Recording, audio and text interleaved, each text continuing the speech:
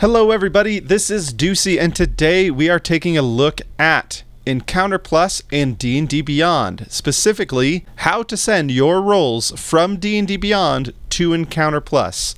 This has been so useful to have since D&D Beyond has some great tools for your players and EncounterPlus has some awesome tools for DMs. And while there are plans to bring more player tools into EncounterPlus, like better character sheets and rolling and everything in here natively, until then, we can push our roles straight from D&D Beyond into EncounterPlus with the help of a little extension not made by EncounterPlus, but made by Bob, also known as RR George over in the Discord, and thank you so much for this extension.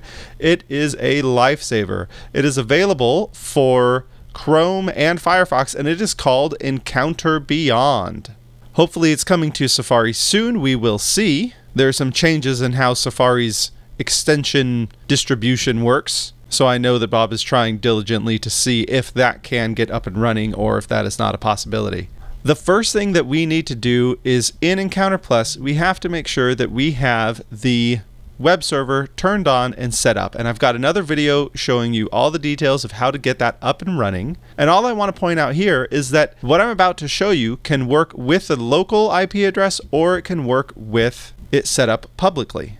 So you should be able to get the advantage of this when you're all playing in the same place without having to do port forwarding and whatnot. However, that is the time when it's really the most useful. So now that we've got our web server on and set up, and again, I've got a video that I'll link to up here somewhere or in the description that explains how to get that set up.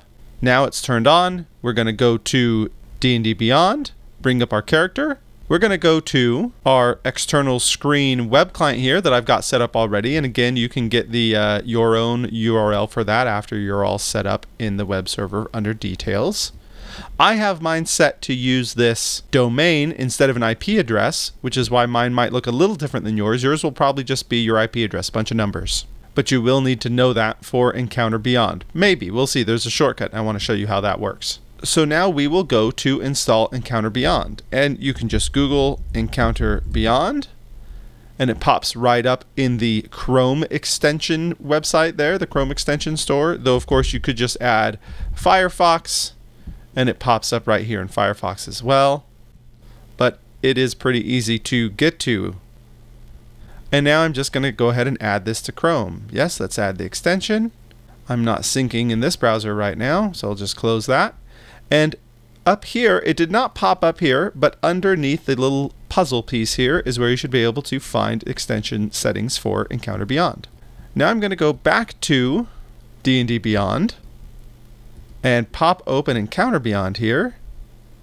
And there's some information here that we can add in, like our remote host. But let's test this out. Let's see if this works. This checkbox says automatically determined from web client. So it's actually just looking at whether or not I have this open, the web client from client.encounter.plus. And if it does, it will automatically pull the remote host for me and try to start sending roles over. I found sometimes if I've installed it while I already have stuff open, I might just need to give things a quick little refresh. So I'm just refreshing those pages, and let's see if the role sends over. Perfect. There's my role, and it got pushed over right here into EncounterPlus. And on the external screen, if I bring up the chat log, there it is as well. Awesome. That's all there is to it to get set up. It automatically pulled in the information you needed. But if for some reason it didn't, we can go back to this puzzle piece, and I'm just going to pin this here so it stays up here for me. You can see it pulled this in, but you could type it in yourself there. And notice it needs to be not just your IP address or I've got a domain, but it needs to have http:// in front of it.